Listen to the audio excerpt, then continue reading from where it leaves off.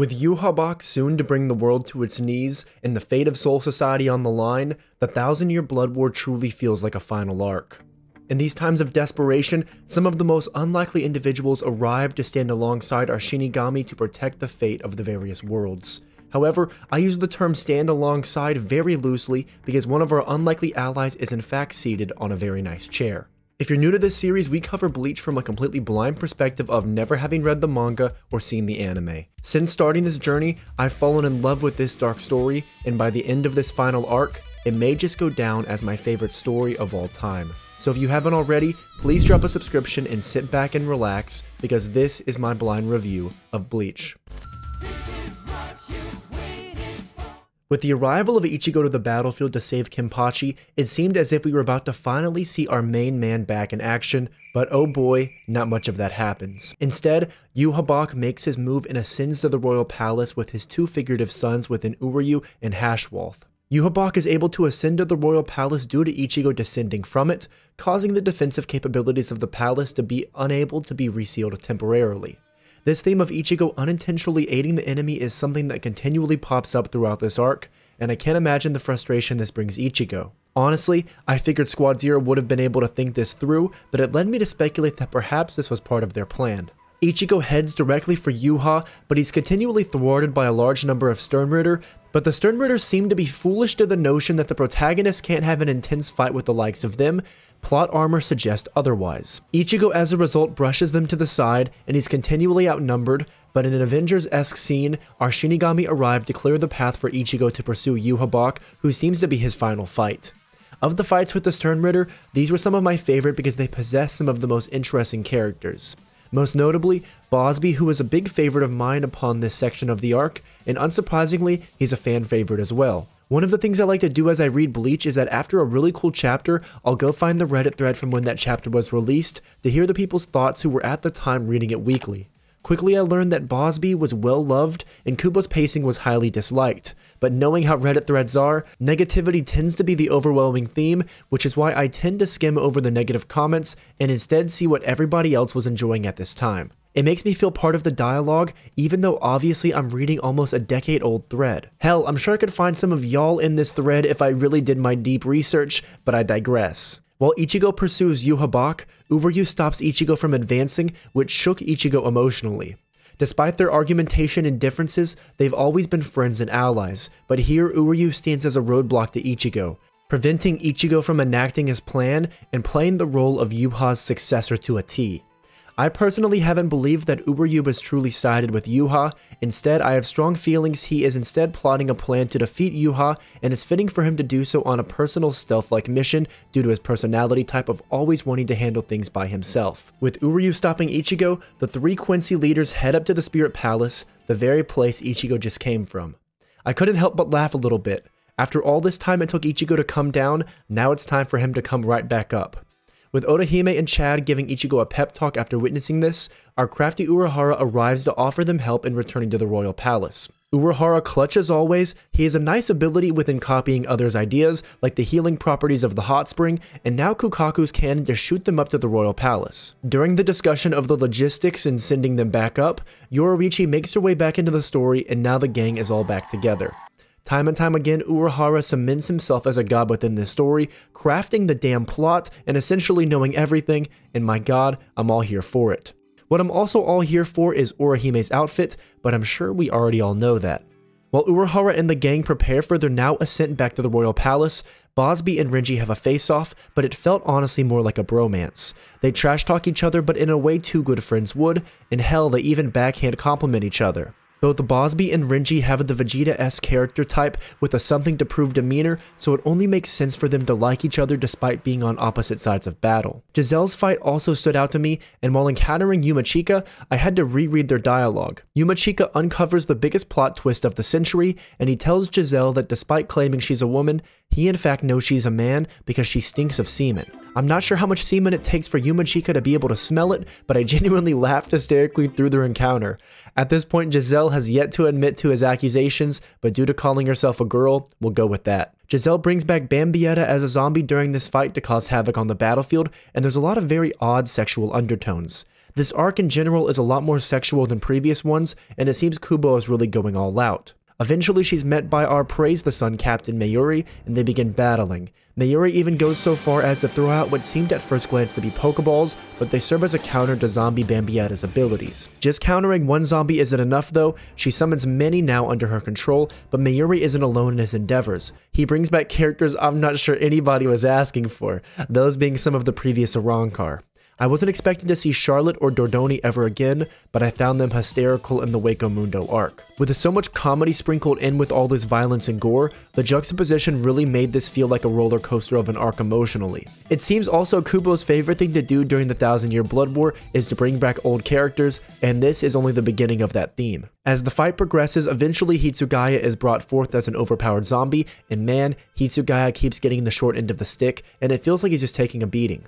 In his zombie form, he gets a terrible matchup against our very own mad scientist, who uses an Izanami without even needing a Sharingan. He puts his subject in a continual loop and eventually administers a medicine to counteract the zombification.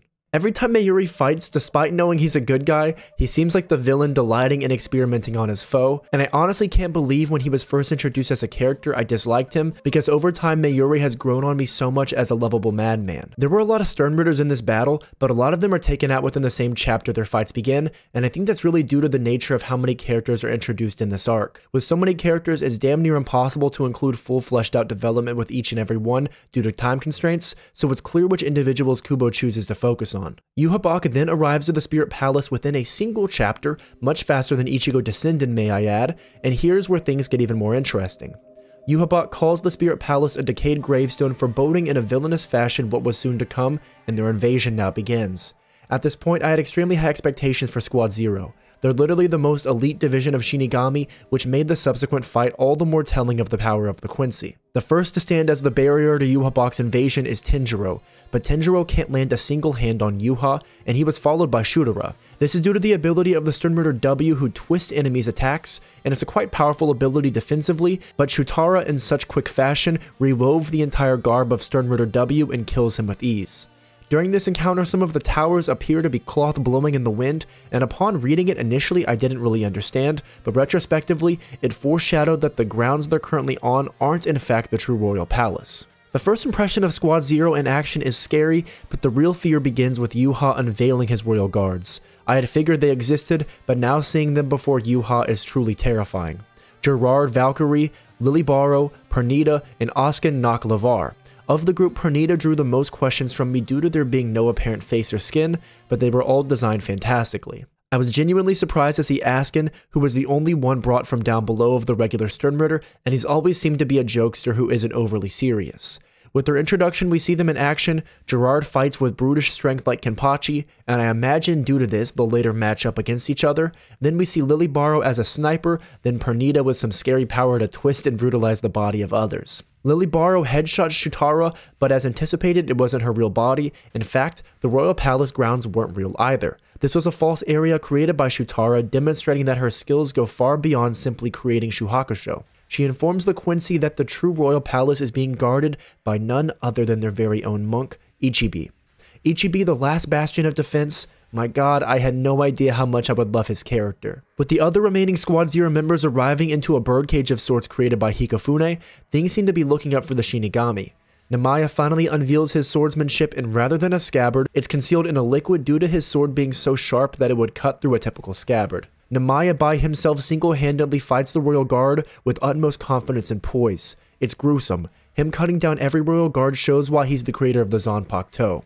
His dialogue always makes me laugh, and seeing him with that same lackadaisical speech while fighting makes him all the more badass. Of the Royal Guard, the one to last the longest against Nemaya was Askin, and this is due to his shrift of death dealing. He can raise or lower the lethal dose of any substance, and he uses this ability to lower the lethal dose of blood in Nemaya's body. Honestly, this ability is so unique and it's not something I would have imagined would exist, but Kubo is clearly not short on ideas for powers as we later learn. Askin through this fight shows off further his unassuming nature, and he grew a lot on me with this development. He's a bit of a troll. Unfortunately for Askin, Nemaya upon learning this ability cuts himself and loses his own blood, and he utilizes Tenjiro's hot spring water to replace all the blood in Nemaya's body, and he cuts down Askin. I really have to emphasize, Yumiya soloed the entire Royal Guard, and the hype for Squad Zero was living up to the potential I felt they had, but horror, or should I say Ashwulen, soon took place. Down below, the Quincy begin to be hit by light, and their life force and energy are absorbed from the Quincy judged to be unnecessary. It redistributes the power to these key Quincy who just lost. Now revitalized, they essentially off-screen the remaining Squad Zero members outside of Ichibi. During this reveal, we can see the anger from Bosby and Lilado clearly resisting the Ashwulen, and their anger towards Yhwach serves a much greater plot point later on. It gave me hope that these characters down below, the Stern Ritter who have so much potential, wouldn't die, because it would truly be such a shame for these characters to be taken out of the story when they still have so much potential. Shunsui, upon seeing this, takes his leave of position and he sets out. He knows what's going on. And while setting out, he runs into Ukitake, who we haven't seen in ages, and we learn that Ukitake prepared something called Kamikake, which was entirely ominous at first glance, and it foreboded much more darkness to come with our white-haired friend. Shunsui doesn't stay long though. He heads to Central 46. He knows what he needs to do, and it's something that I asked for last video. But before we get to his mission, we need to talk about one of the best fights in Bleach. Yhwach advances towards the royal palace with the last bastion of Shinigami in his way, Hyosobi Ichibe.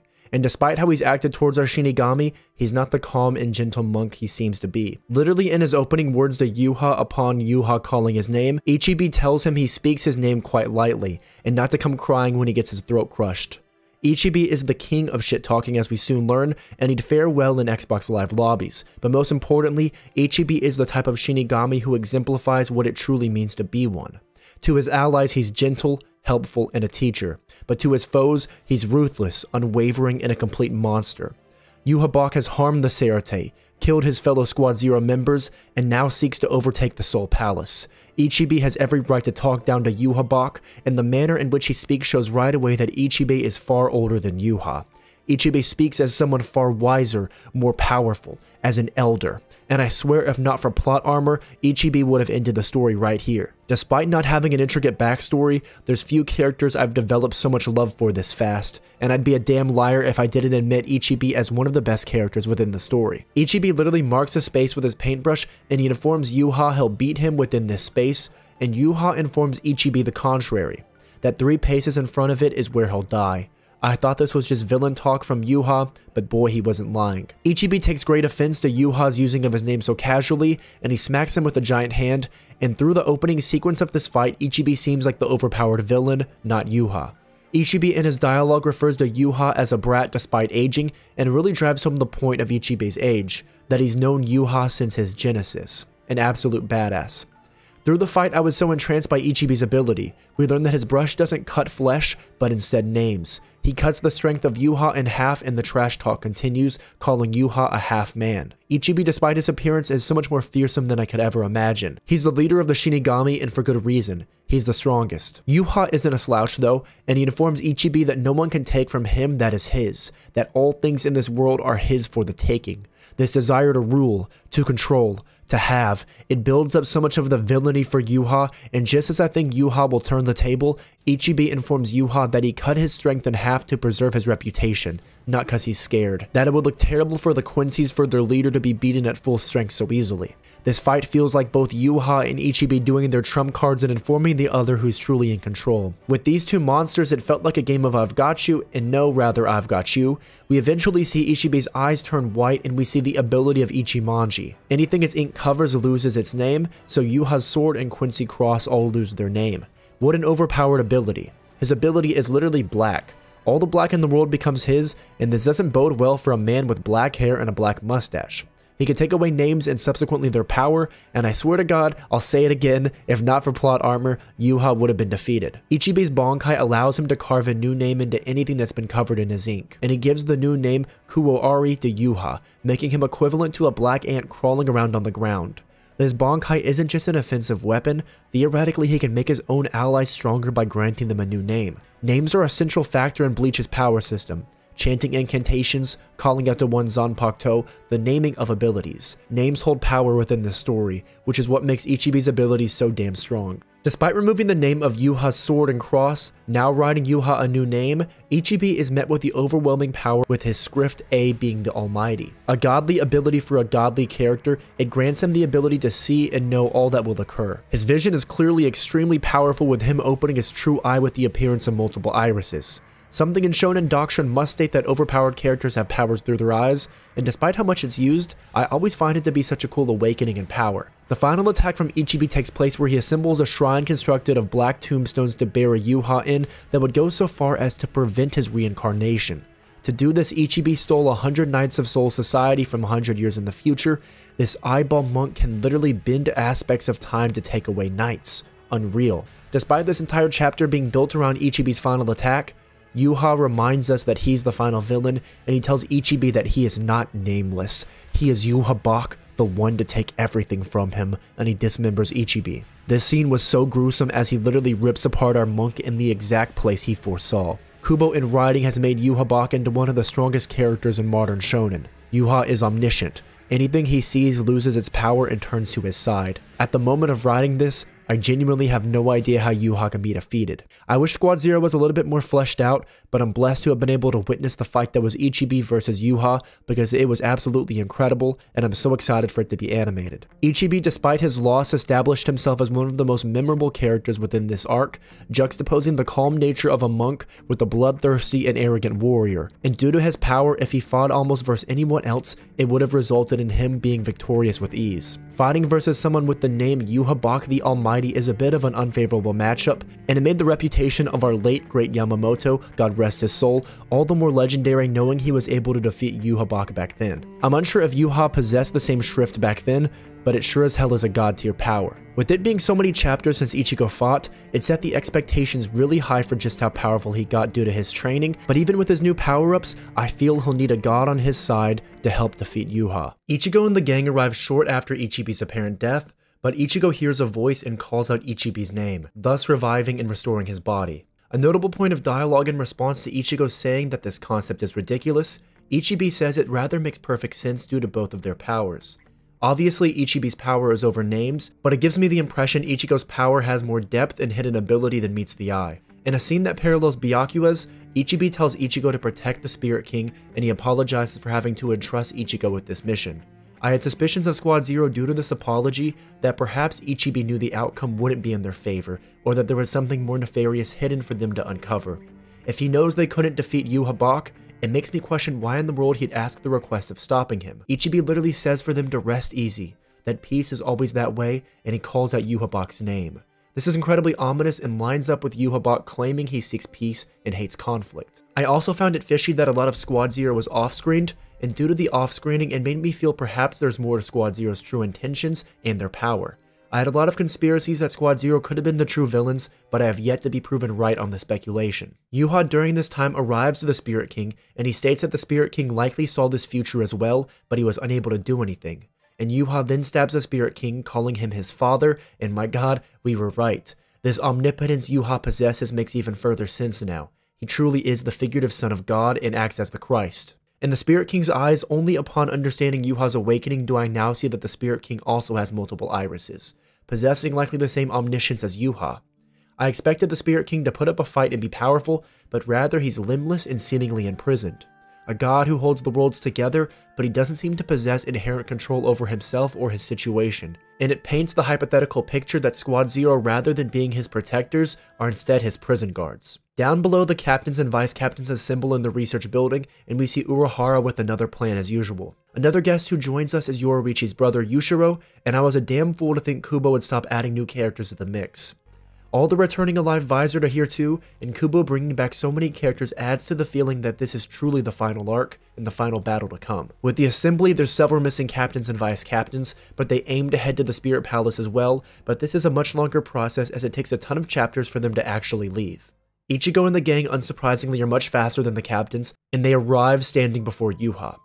I had questioned why Chad and Ganju were with the group, but Ichigo clearly does have a fan club who enjoys cheering him on.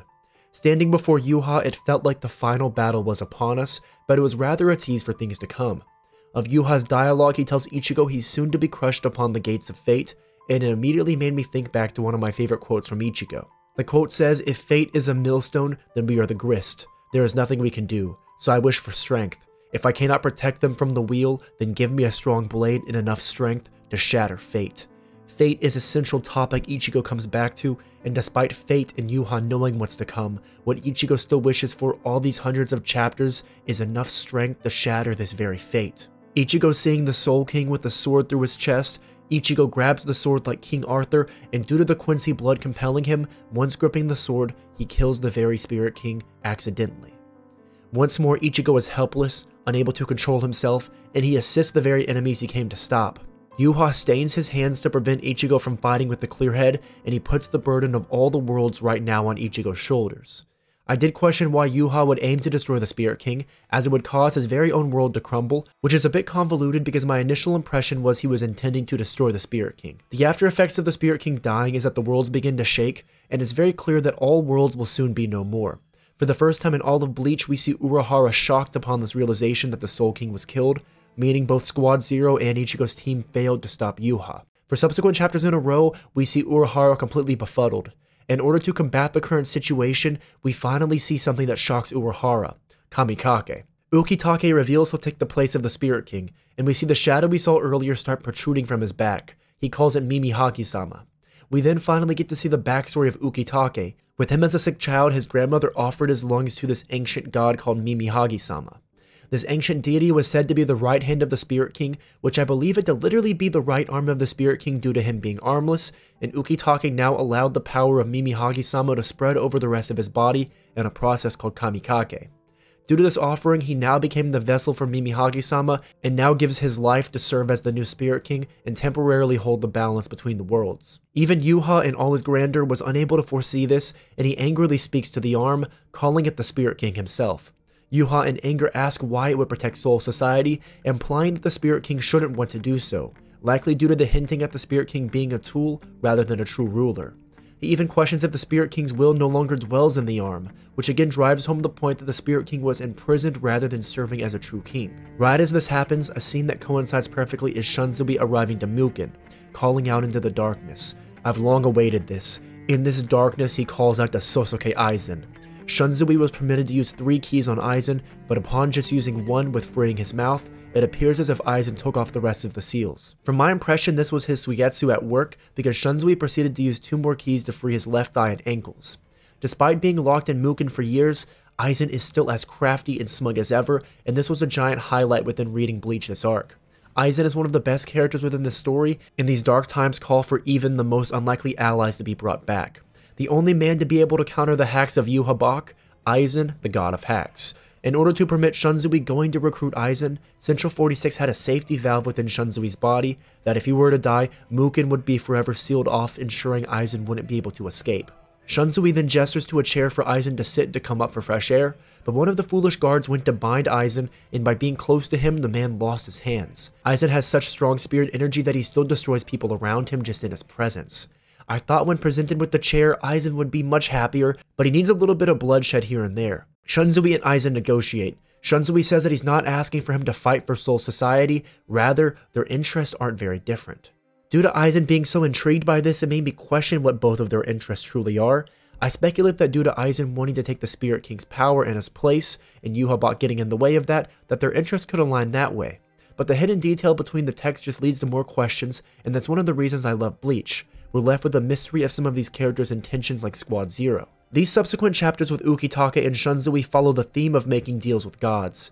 Ukitake makes a deal with a god to become the Spirit King and protect Soul Society, and Shunzui makes a request with a god within Aizen to fight alongside each other. For 2 best friends, thematically, these parallels fit perfectly. During the negotiation with gods, Ichigo faces off briefly versus Yhwach, and Yhwach plagiarizes Aizen, saying that everything he's done has been part of his plan. Their fight, if you can even call it a fight, is more so a fight of words, with Yhwach crushing Ichigo's spirit, and we see Uryu attack his former allies as Yhwach seemingly pulls out Kamikake. This is where Yhwach reveals his true new motivation, saying he'll take all that belongs to the Spirit King and consume him. As a side note, I'm unsure why Ichigo has yet to reveal his Bankai at this point, but I know we've all been waiting for it. Ichigo and Uryu have a dialogue, and Uryu still doesn't have a change of heart, and he attacks Ichigo and the gang, forcing them out of the Spirit Palace vicinity. I felt the intention of Uryu here was to stall time and gain trust amongst the Royal Guard, because he doesn't hurt Ichigo and Yoruichi that much. Rather, he just moves them from the premises. In the process, with the newly added trust he gains, I imagine Uryu will be closer to his plan to betray Yhwach. During this process, the Spirit King seems to fight back a little bit against Yhwach, and despite his body never fighting back, the arm of the Soul King seems to possess the will of the body, but he's unable to really combat Yhwach very much as he's soon ingested. With this absorption, it makes Ukitake's sacrifice fairly insignificant, and it seems we may never truly see his Bankai. Yhwach with this new power has the Spirit King's energy flood out around him, and if there was ever a doubt about the original enemy of the Spirit King, Hashwalth informs the Royal Guard that the Spirit King's enemies are the Shinigami. With this energy takes the appearance of black eyeballs and it descends upon the Serite, and despite their overwhelming number, Chair-sama arrives and destroys these eyeballs with ease. I found his conversation with Rukia pretty funny, complimenting her increase in rank and battle deeds being recognized. With every line he says, I read it in his smug and menacing voice, and it made the encounter all the more humorous. Urahara even points out that Aizen grew in strength since they last encountered each other. Aizen is just that type of dude, that despite being imprisoned and unable to move, his power is steadily increasing. Despite wiping away the eyeballs with his immense power, his chair didn't break, making that chair clearly one of the strongest characters in Bleach. Hell, while upon this chair, Aizen even says he'll shoot down the Spirit Palace and bring it down to the Serite, and now seeing a previous villain now helping out his fellow Shinigami is a sight to behold. His methodology is quite different, but their goal is still the same, well at least partially. No one wants to see Yhwach on that throne. Despite his bold speech, we're informed through Mayuri that Aizen is incapable of doing so due to his technology, and during the verbal dispute, Sternritter Yu sneak attacks Aizen, but soon after what was foreshadowed earlier occurs. Bosby kills Sternritter Yu. Nalato, Giselle, and Bosby all feel betrayed by Yhwach, and subsequently they have the same goal, to kill him. This plot point I felt was really important to the Quincy. It shows that despite their seemingly overwhelming allegiance, the Sternritter do have logic and the ability to not mindlessly follow their leaders, and I'm sure as hell glad Bosby is heading that front. As this takes place, our captains all these chapters later are still waiting to ascend to the royal palace, and while they take their time, we're brought back to Ichigo and the crew, and even Kon appears, and I thought Kubo had honestly forgotten him. The counterattack soon commences, and finally we're shown the mysterious individual all these chapters later that was hinted at. Grimshaw arrives through the Garganta, and not just him, adult Nell, and I didn't know who to be more excited to see. Nell always brings a smile to my face, and Grimshaw's Vegeta complex always gets me fired up. I'm really glad Kubo didn't forget about these characters, and the motivation for Grimshaw coming isn't anything of an ass pull. As the quote-unquote king of Wako Mundo, if Wako Mundo is destroyed, so is his kingdom, so the interest in stopping Yhwach is mutual. Even Ririka and Yukio appear, making this a nice reunion from all the previous arcs. I was honestly surprised to see the Fullbringers, but it makes sense to utilize Yukio and Ririka's ability to infiltrate and launch a sneak attack that soon takes place. Within the Spirit Palace, the royal guards sit around as Yhwach takes his new form. With integrating the Spirit King within himself, he now looks terrifying. With the black aura flowing around him and now eyes and a forehead covered in darkness, he scares even his royal guard. The only one unafraid is Hashwalth. Yhwach genuinely looks horrific, and his power even threatens the royal guard due to the unintended damage, and Yhwach then begins to remake his kingdom by bringing the Quincy City up to the Spirit Palace.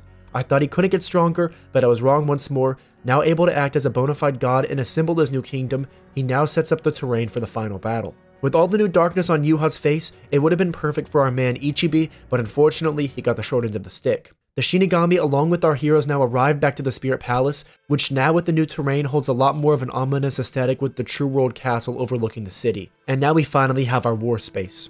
No more hopping from area to area, the Spirit Palace will serve as the final grounds for war. The Quincy's home court advantage is an understatement. The Quincy literally hold dominion over spirit particles in this area, making the Shinigami unable to create footholds, which usually allow them to move around freely.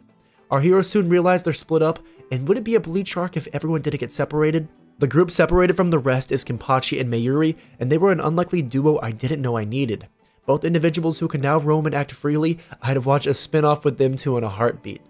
Within Ichigo's group, the first foe we see is Askin, and rather than letting Askin finish his speech, Grimshaw interrupts him like a complete badass. Rather than fighting though, Askin instead runs away and is genuinely a jokester. Of the royal guard, Askin is quickly becoming a favorite. We're then taken away from those antics and instead presented with Jugo, who is extremely skeptical of Uryu, going so far as to ask for his moves to be monitored. However, during this time, Bosby arrives with a personal vendetta against Jugo, and he questions if he knew all along about the Ashwulen. And Jugo asks would he believe him if he said he didn't know prior, and it made me get in my feelings with Bosby's response. He tells Jugo he would believe him because they're friends. It really is your day ones. Bosby in their fight mentions that at nighttime Yhwach and Hashwalth switch powers, and he'll kill them both. Having Jugo serve as the king during the night makes it so there's always someone ruling, and it's a really cool power system. Due to the familiarity and history Bosby and Hashwalth clearly have, we're then taken to the first major Quincy flashback. Bosby and Hashwalth met as kids, with Bosby always being leagues ahead in terms of natural ability and strength, and upon their first meeting, it's hinted at that Hashwalth was abused by his uncle and he hates being called Jugo because that's what his uncle calls him. Despite how Hashwalth is now, as a child he was insecure and self-loathing, he was weak, lamenting his lack of ability. Jugo and Bosby's village was eventually burned down by Yhwach, and they vowed they would kill Yhwach and join his inner circle to be able to do so. Quite ironic thinking now that Bosby was granted the ability of fire given that his village was burned down by Yhwach himself, but it does fit the character type of Yhwach so far. I had some suspicions when reading that despite Yhwach burning down the village, that Hashwalth had some type of respect for Yhwach due to him killing his abusive uncle in the process. There's then some really cool world building with the Quincy army's discussion showing that the only place yet to be conquered was Soul Society, and that the Sternritter would be created as a military force in order to conquer their last remaining place. This world building doesn't just add to the previous lore of the Quincy, but due to the timeline of when this took place, it implies the age of a lot of other characters including Boz and Hashwalth, who literally seem to be 1,000 years old, which is mind-blowing. Additionally, I'm unsure how the history books didn't have the Quincy's world domination within it, but I love the world building that takes place in these chapters. As Boz and Jugo trained, Boz increased much faster, and despite Jugrim's intensive training, he had no natural ability, but he kept trying to improve, to be strong enough to fulfill their goal. Eventually, the recruitment for the Sternritter takes place, and Boz, after being talked down by one of the secret police, begins to fight versus him. As a kid, Boz is already a top-tier trash talker, and his personality through all this time remains fairly unchanged. I think him and Ichigo would get along quite well, and it's unfortunate they can never meet. Yhwach eventually arrives and stops this conflict, bringing those around them to his knees.